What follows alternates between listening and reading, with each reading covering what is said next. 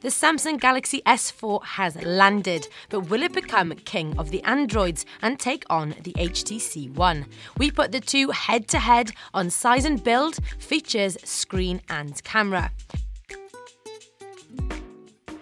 Let's start with the size and build, and these two are worlds apart. The Samsung is the lightest at 130 grams and also the thinnest at 7.9 millimeters, compared to the One's 143 grams and 9.3 millimeter heft. But the One has the better finish, and instead of feeling bulky, it feels sturdy and much more luxurious than the plastic finish on the S4.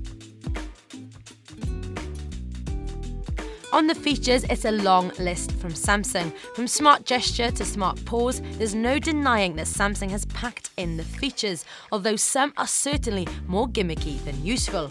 The One's unrecognisable compared to the One X, and you'll be forgiven in thinking that this wasn't an Android phone, as there's no sign of the original OS anywhere.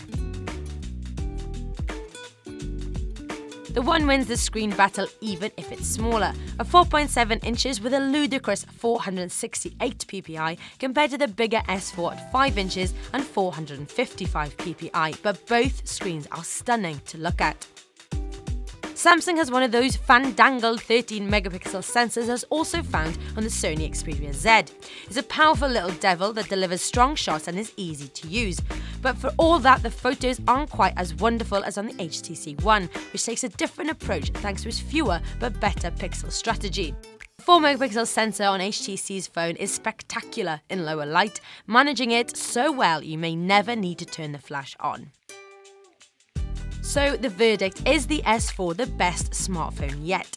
Well, it lacks the gorgeous and demure styling of the HTC One, and the Sony Xperia Z edges it for photo skills. But the combination of power and innovation puts it towards the top of the tree, just a branch or so below the HTC One, but outgunning all other rivals. The Android battle just turned into a grudge match between these two powerhouses. For the latest on the S4, the HTC One and all other Android phones, keep velocity3.com.